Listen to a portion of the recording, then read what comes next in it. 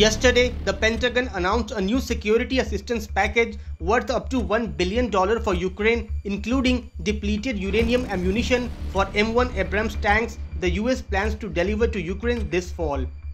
It is the first time the US will be sending the controversial armour-piercing munitions to Kyiv. The Pentagon said the military aid would also include anti-armour systems, tactical air navigation systems, and additional ammunitions for high-mobility artillery rocket systems, or the HIMARS. US Secretary of State Antony Blinken announced new aid for Ukraine in a visit to Kyiv as he hailed the months-long counteroffensive against the Russian forces in the country's southeast. The Pentagon has said it would be indeed sending depleted uranium ammunition, which is highly effective at piercing armor plates.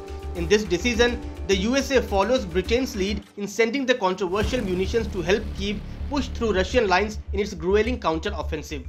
But Russia has denounced this decision of sending depleted uranium ammunitions as an indicator of inhumanity, adding that the United States is deluding itself by refusing to accept the failure of the Ukrainian military's so-called counter-offensive. Earlier in March, when Britain said it would supply the shells, the Russian President Vladimir Putin had warned that Moscow would respond accordingly, given that the West was starting to use weapons with what he called a nuclear component.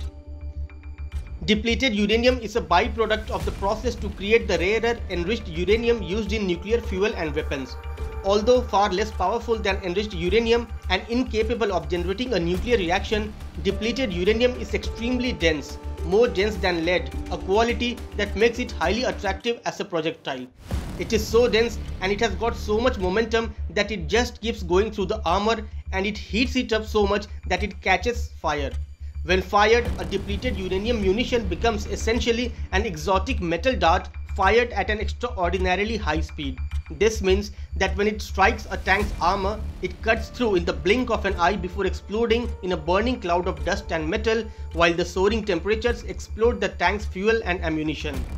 While depleted uranium munitions are not considered nuclear weapons, their emission of low levels of radiation has led the UN nuclear watchdog to urge caution when handling and warn of the possible dangers of exposure. The IAEA notes that depleted uranium is mainly a toxic chemical as opposed to a radiation hazard. Particles in aerosols can be inhaled or ingested, and while most could be excreted again, some can enter the bloodstream and may cause kidney damage. Depleted uranium munitions as well as depleted uranium enhanced armor were used by US tanks in the 1991 Gulf War against Iraq's T-72 tanks, and again in the invasion of Iraq in 2003, as well as in Serbia and in Kosovo. Subscribe to One India channel and never miss an update.